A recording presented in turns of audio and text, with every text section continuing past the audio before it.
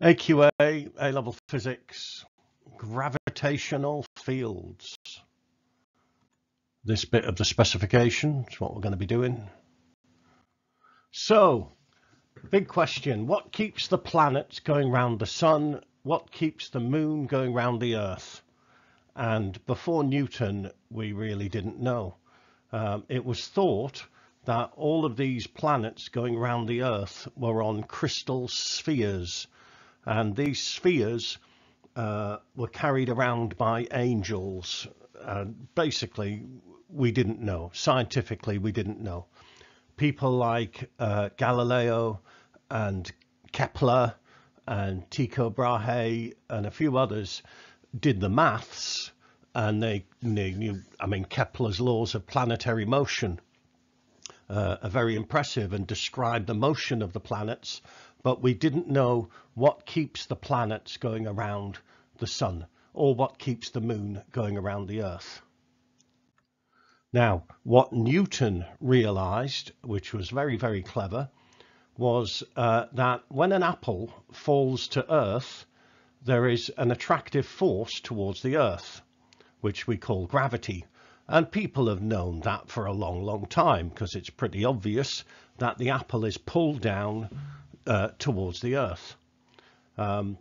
What Newton realized was that perhaps that was the same force that keeps the moon in orbit around the earth. Because to keep the moon going in a circle, you need a centripetal force, and perhaps that centripetal force was gravity. And then building on the work of other people, using the data from other people, Newton came up with his universal law of gravitation. And that is that all masses attract all other masses. And the force of attraction is proportional to the product of their masses and inversely proportional to the square of their separation. In other words, if you've got two masses, M1 and M2, then the force is proportional to M1 times M2 divided by R squared, where R is the distance between their center of masses. Now, proportional to, we can put a constant in there, and the constant is big G. Big G. Ironically, big G is actually very small. It's 6.67 times 10 to the minus 11 Newton meters squared per kilogram squared. That's Newton's universal gravitational constant. That's big G. Newton didn't have a value for big G. He just realized that the force was proportional to M1, M2 of R squared. But he couldn't actually work anything out because he didn't have a value for big G.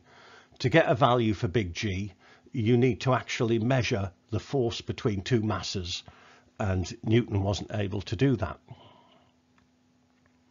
However, use that equation now, do this sum, little practice sum for you to do, and I'll show you the answer in 3, 2, 1. There you go.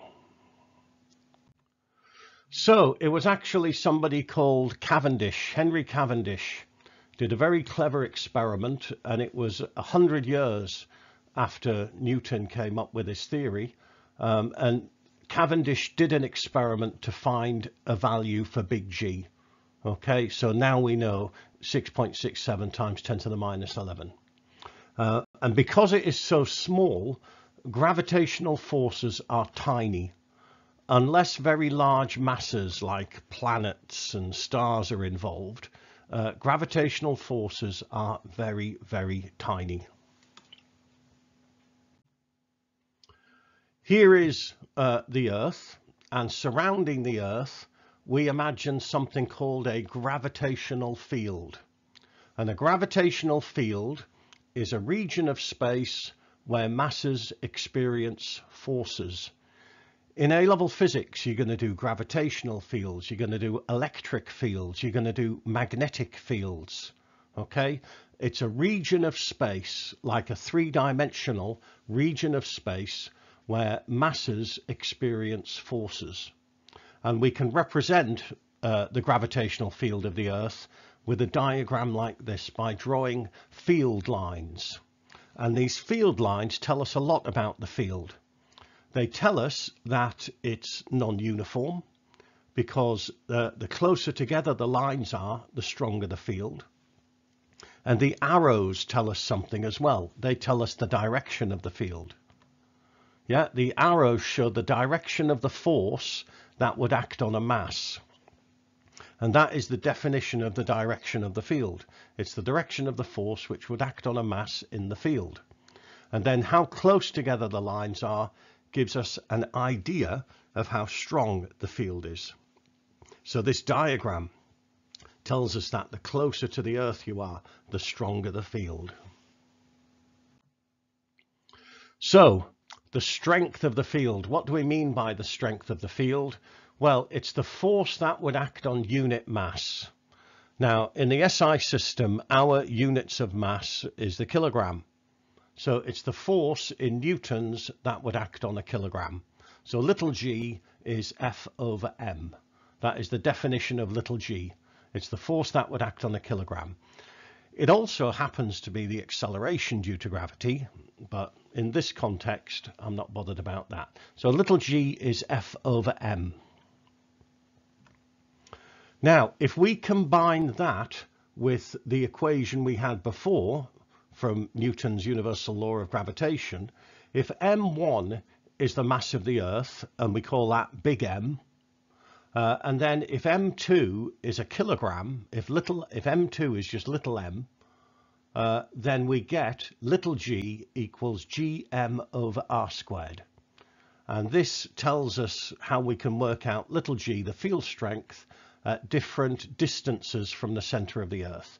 Little g is gm over r squared.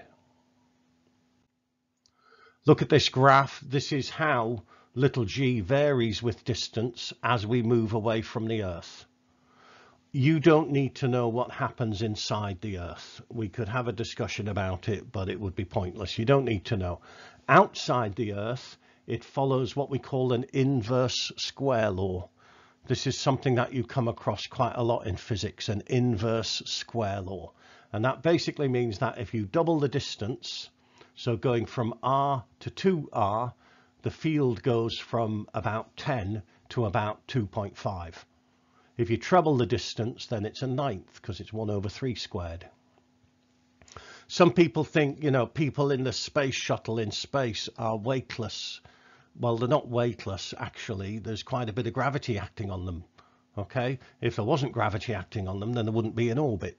They'd just fly off at a tangent. So there is plenty of gravity in space. You have to get very, very far away from the Earth or anything else for it to be actually weightless. Okay, here's a couple of questions for you to have a go at. There's the mass of the Earth, the radius of the Earth. Use that data to calculate the gravitational field strength at the surface of the Earth. I mean, guess what the answer is going to be before you do it. And then there's another question about at a particular distance from the Earth. Stop the video, pen, paper, calculator, and the answers are... There you go. Okay. The satellite in the second question happens to be, you might remember from a geostationary orbit. Yes, from GCSE. We'll talk about them later on in another video. So there you go.